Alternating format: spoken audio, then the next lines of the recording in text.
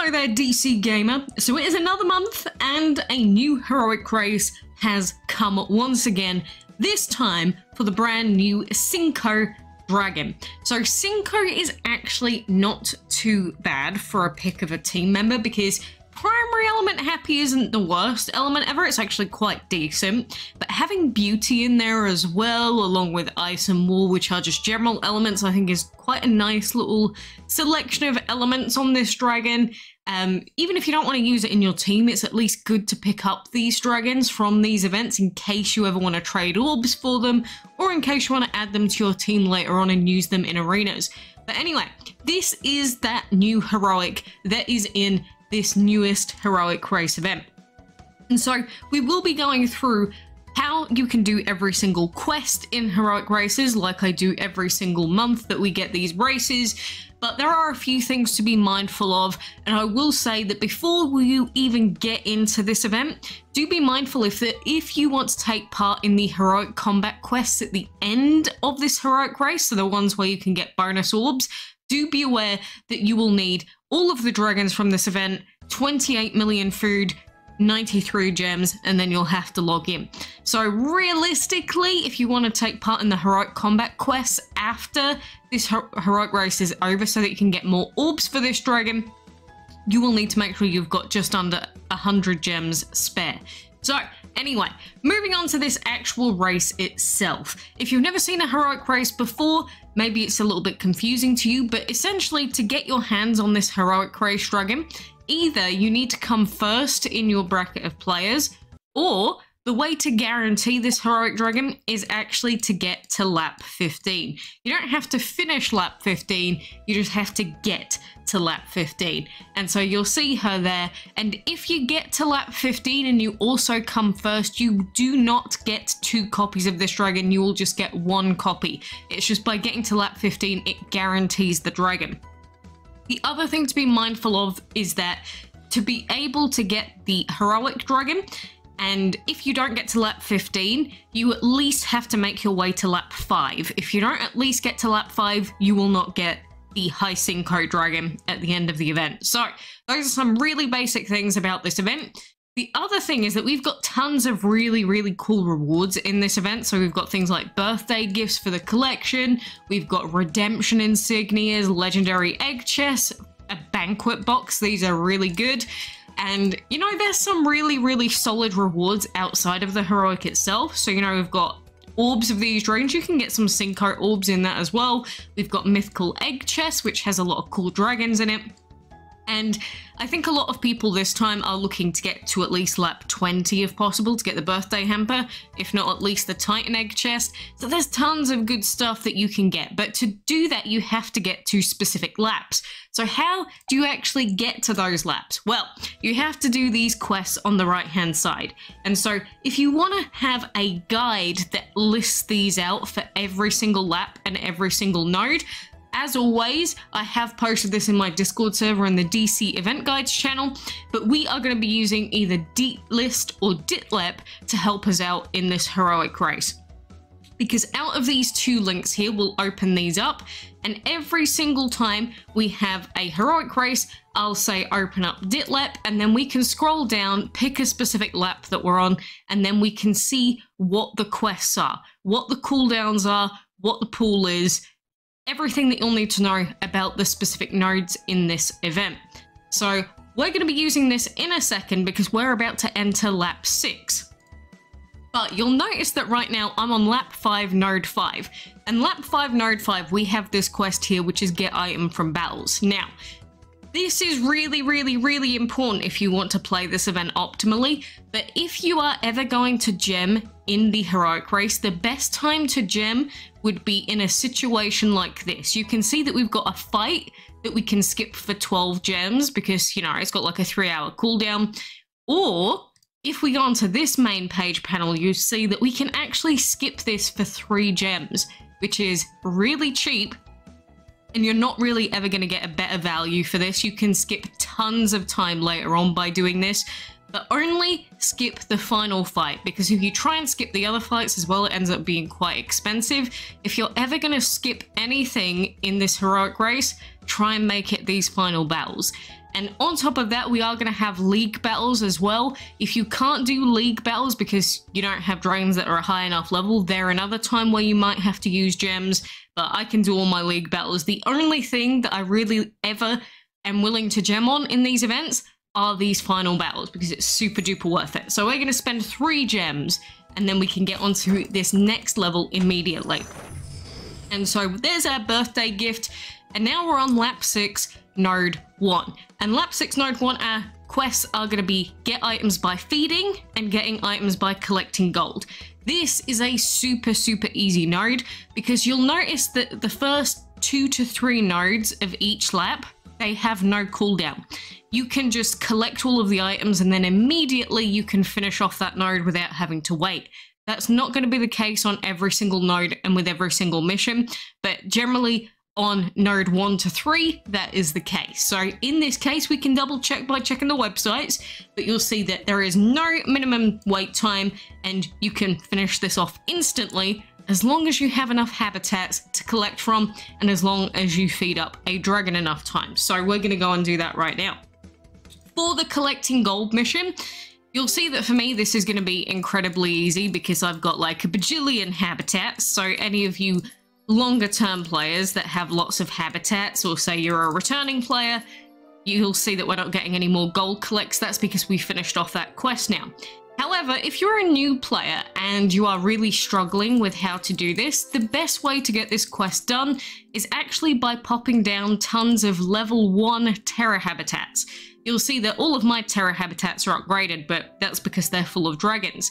If you're a brand new player that barely has any dragons, best thing that you can do for gold collect, like here you'll see a terra level 1 habitat, just go into your shop, get a terra habitat, place it down, wait for it to build. It takes 10 seconds.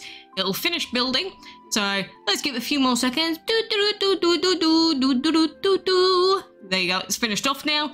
So then we click and then immediately you can start putting level 1 terra dragons into this habitat, and level 1 terra dragons are your friend. You can buy these from the shop for like no money and you can then feed them up a little bit. Like if you need to, you can feed up your boy Sanderson here to level 10, so then you're at least generating a little bit more gold in the habitat.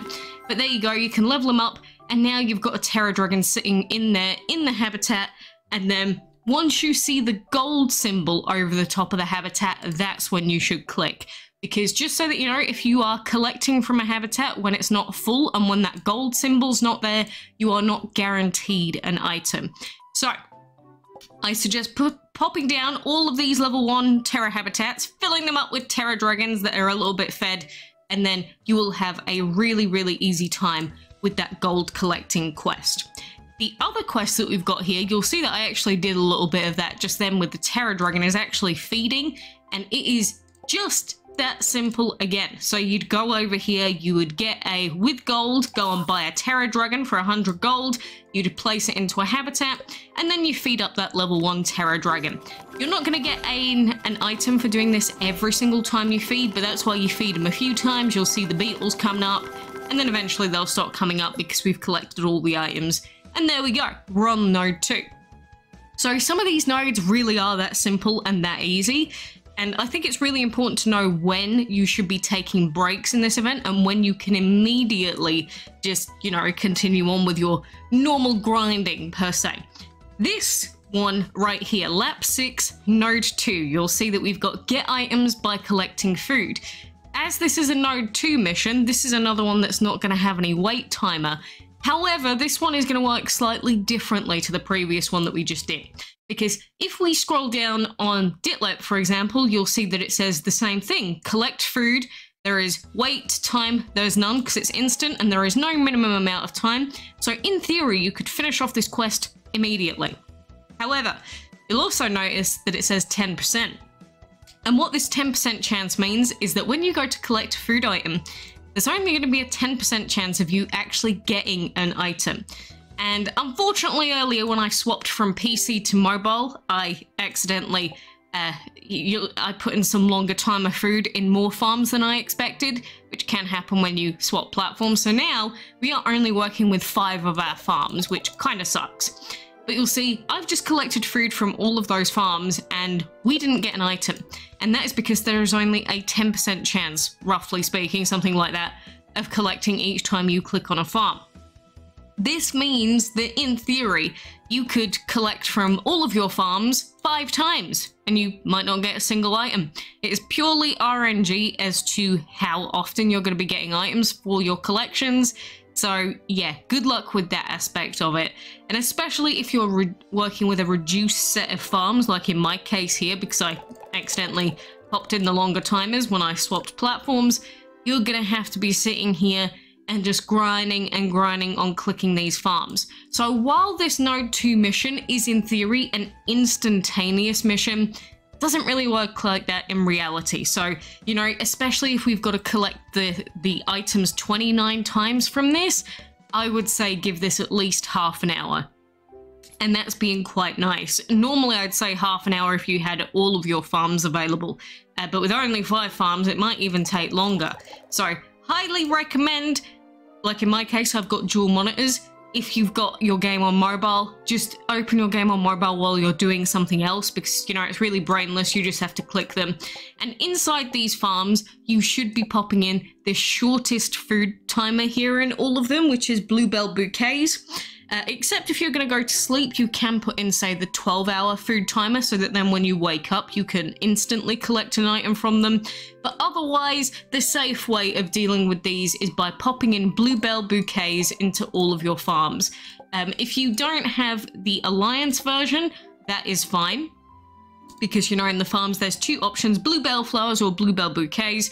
If you don't have bluebell bouquets, just use bluebell flowers if you're not actually in an Alliance. And maybe you're not a high enough level yet, or maybe you just aren't in one because you haven't been accepted, that's fine. You can still do it with the other version.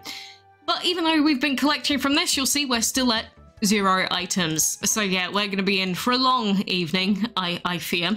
On top of this, you may also have your tower. So Ramsey, for instance, we're going to have him in 13 hours time. It's a shame we don't have him immediately because he would be very, very useful just about now. Although I think most of our timers are like quite a bit longer than that. Oh god, this is what happens when you swap between devices. So yeah, this is an example of how annoying some of these quests can be sometimes. Even with an easy quest like this in theory, this is one of the most, I'd say, obnoxious quests in the game. But this is lap 6 node 2, so I'll get to finishing this off sometime tonight anyway. Now, the next quest that we would come across in lap 6, again, once we finish this food collecting, would be hatching eggs and another set of feeding, so we don't need to go through feeding again, but hatching eggs is another tedious quest. Much like how this food collecting is unsuccessfully happening, we have hatching quests, and so it's quite easy in how you do it. You'd go in with gold, buy a Terra Dragon egg. I love these little Terras, they're useful. And then you go ahead, you place it, and then you have to physically click it into the habitat. And then as it gets clicked into the habitat, that's when it will decide whether you get a point towards the hatching quest or not. But just like the farms, 10%. Or somewhat around that. So that means that you may have to hatch eggs 30 times before you get a single item. Maybe you'll get 2 in a row if you're lucky. Sometimes it does work like that, like you'll go ahead, you'll just hatch this egg, place it, you'll pop it down, you'll get an item, and then you'll go and pop another one into your hatchery, and then you'll hatch it, and then you'll get another one straight away. Other times it may take you 60 attempts. Like, these farms have been pretty bad. There you go, our first item. Woohoo! 1 item every, like, 3 minutes. Oh dear. Anyway, but yeah, the hatching works very, very similarly to the farms. So, you know, if you're thinking, oh, is my game bugged? Is something wrong? No, you just need to do it more, unfortunately. So a lot of times people think that they're like screwing up somewhere. Genuinely, when it comes to these hatching quests, it is just the fact that it's a low 10% chance to collect. So please keep that in mind.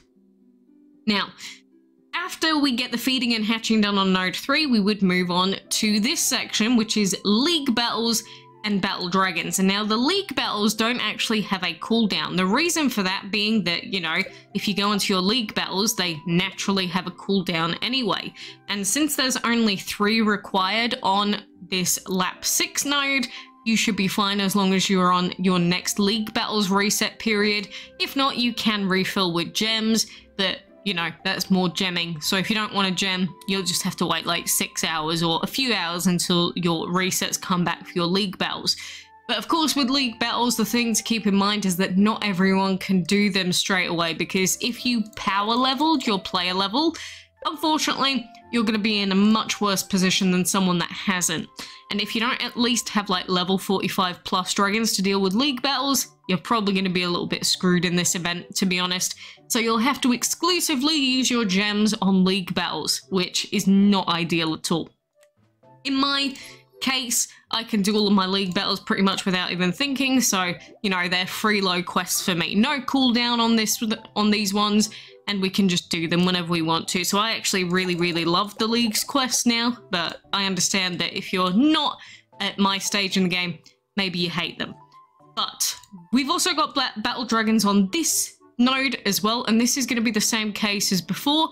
For the first 5 battles out of this pool of 6, you would log in every 15 minutes or every 30 minutes, however long the timer is. And then for the final battle, that might be one that you want to skip with gems for like 3 gems cost or whatever it is. It just saves you tons of time. But if you're going to be waiting anyway, because you're like going to go to bed or you're going to go to work, then obviously there's no point in gemming that final fight in that case. But after that, we would come across this node, which I know a lot of people hate nodes like this. It's hatching eggs and breeding dragons. And this is like a very annoying node, because hatching eggs we just went through is annoying. Breeding dragons is pretty much the same thing. Instead of you being able to go into your hatchery, get an egg, and then buy it with gold, you can't do that for breeding, because what you have to do is you're going to have to actually have a breeding den open. You're going to have to click to breed 2 non-empowered Terra dragons. Make sure they're not empowered, otherwise you will hate yourself and accidentally breed something with a really long breeding time, and you will ruin your event progress, so don't do that. But you're going to need to pop together 2 Terra dragons into a breeding den, click breed, and then you're going to have to wait. And then the moment that it will decide whether you get an item or not is the moment that you click your breeding den. So in this case, you can see the heart is up. As soon as I click that, that's when we would either be given an item or not. But as I'm sure you can predict I'm about to say, it is not guaranteed. So just like with the hatching and just like with the farming in our farms here with the food, there is only a small % chance that you're going to get it each time. So even though in this case there is a pool of 3, it might take you 20 minutes to get these 3 items. And then because there is a pool of 3, but there are total items that you need of 4, this means that you can collect 3 of the item collects, but then you're going to have to wait 2 hours before you can log in to get the 4th. And then you're going to have to do that breeding bit again. So it can be very annoying at times. I get it. It happens. We've all had our mini rants about it before, anyone that's played these events. It is just one of those things where if you don't have permanent speed up happy hour, so you can't put in combinations like secret fire or war dragon eggs, for example, and skip those, you are left with Terra x Terra. They are going to be your boys for this event. So good luck with this node. You're going to need it with the collects. And in terms of the actual pools and the wait timers, it is really important that you understand what these mean, because if you've ever sat there, say, feeding dragons on node 3, and say you get 16 items, and then you're wondering, like, why aren't I getting more items? I'm feeding my dragons and I'm not getting more items. Like, what's going on? Is my game bugged? Like, what's happening? Like, you'll sit there, you'll get one of your dragons, you'll feed, and you'll just be like, look, there's no beetles, what's happening? And this is pretty simple and a really important thing to understand about this event. When it says there is a pool of 16, imagine someone physically filling a swimming pool with 16 items, and you can collect those 16 items by jumping in and picking them out of the pool. I'm talking about a physical pool in real life, a water one, and they throw some tennis balls in there. So you jump in the swimming pool and you collect all 16 of them. But then you're going to have to wait until Random Man 69 comes across and then puts another tennis ball in the pool for you to then dive in and collect it again. That's what it means. It's like, again, it's basically just like someone is just filling up a ditch or something with more of the items that you need, but you have to go in there and scrounge for them. And so then when you've collected all of them, you need to wait for Larry to come back with another item. And that's what these things mean. So you'll collect all 16 of your feeding dragon items, but then Mr. Larry, Mr. Gamer69, comes in and he'll fill it up with 5 more items, but he'll fill them up with 1 item every 12 minutes. So every 12 minutes you could log in to collect 1 more item, or you could wait as long as the remaining 5 items. So, you know, in this case, it says minimum time 1 hour.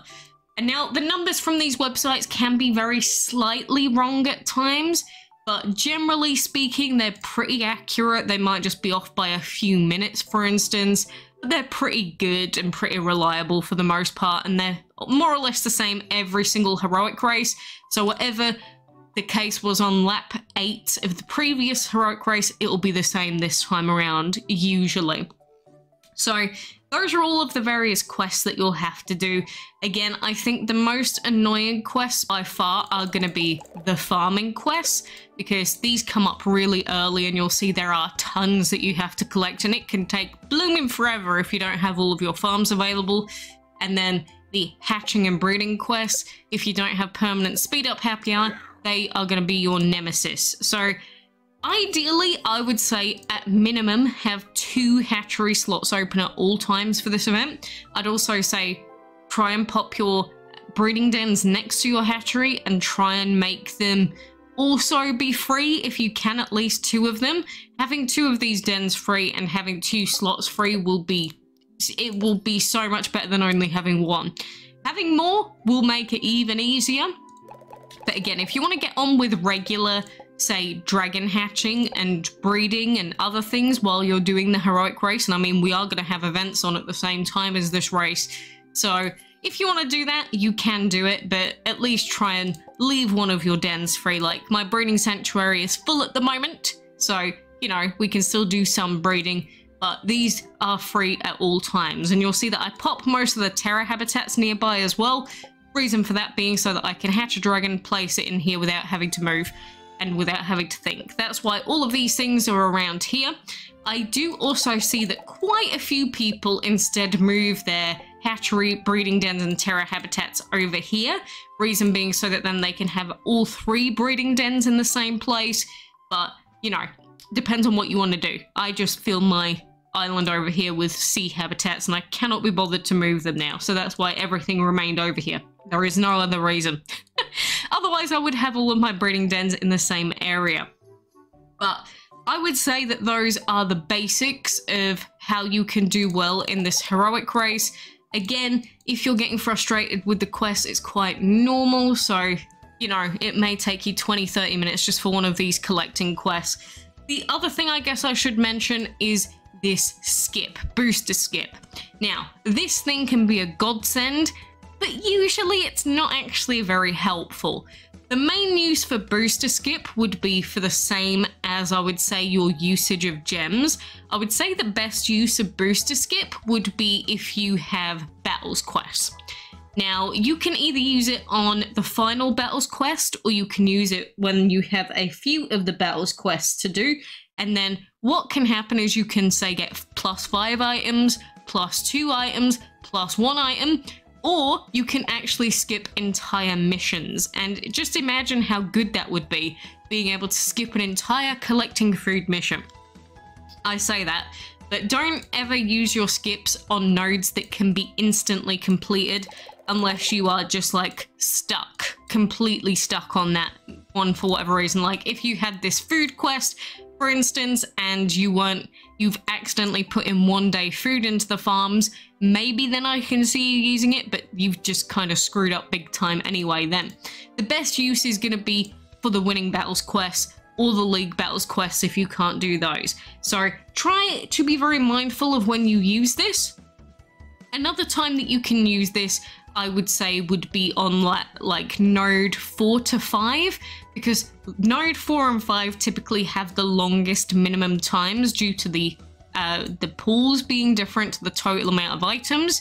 So like this breeding dragon section here, you'll see there's a pool of 3, but there are 5 items, and the minimum time that you'd have to wait would be 2 hours and 9 minutes before you can come back and then complete the final 2. I can see people potentially using the skip on this as well. 1, if they don't have any slots available, and 2, if they just cannot be bothered with the quest. It can be very useful in those cases. So I would say those are the best uses of the skip. If you've just used them on a random quest for no reason, well, it is a big waste and you could potentially end up wasting hours and hours of time skip. So be very mindful of when you use booster spin. If you have to wait a few hours before you actually use it, that's fine, because you may not understand early on why this can be so game changing. But if we go to, say, lap 13, let's look at the cooldowns on lap 13. First one, hatch eggs. You'll need to hatch 10 of them. There is no minimum timer. That's great. Lap 13, node 2, there are no minimum wait timers. That's great. Lap 13, node 3, 2 hours and 30-minute wait timer. It's getting longer. Lap 13, node 4, we have 3 hours, 20-minute wait timer. It's quite bad. But then we have lap 13, node 5, and you'll see that we have a 2 hour, 46 wait timer alongside a 14-hour, 40-minute wait timer. And that's because the final battle in this Battle Dragon section is going to be a really, really long wait timer. That is why using these skips at the right time and using your gems at the right time can be so game changing, because you could skip 8 hours of this with 3 gems, or just with a, you know, your boy Skippy here. So those are the things that you want to be taking into account. Early on, it might not seem like it matters that much, like lap 6, it's fine, the timers aren't that long. But when you get into the laps later on, it really, really does matter. Like, let's look at lap 17. We have no wait timers. Node 2 in this one has a wait timer, because node 2s do start to pick up wait timers around about lap 15-ish. And then we've got 2 hours 30. We've got 8 hours and 20 minutes on the hatching eggs, which is brutal. And then we've got 17 hours to wait for Battle Dragons and 11 hours to wait for Collect Food. It is genuinely, you will have to collect 18 lots of collecting food, and then you'll have to wait and basically do the exact same thing again 11 hours, 40 minutes later. So skipping these can be absolutely game changer. You can skip half a day, basically, if you get lucky on these skips. So make sure you use them properly, make sure you're doing the quest properly, try not to accidentally put in long timers into your farms like I did earlier. It does screw you over quite badly. It really does. Make sure you've got as many of your farms open as you possibly can, make sure your game is open, and ultimately, I hope that you get a nice leaderboard. If you don't, at least try and make it to lap 15 so that you can guarantee that you get this heroic, and then hopefully by the end of the event, you'll also get your hands on Awakened, the Epic Dark Twins, and the Clay Dragon so that you can take part in the Heroic Combat quest.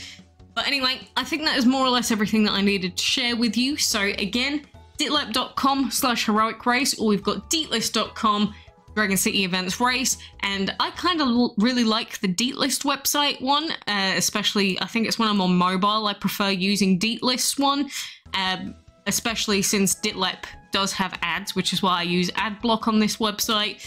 But Deatlist is quite a good one for the heroic race, especially. You'll see it's the same information, just in a slightly different, easy format, and I really like it personally.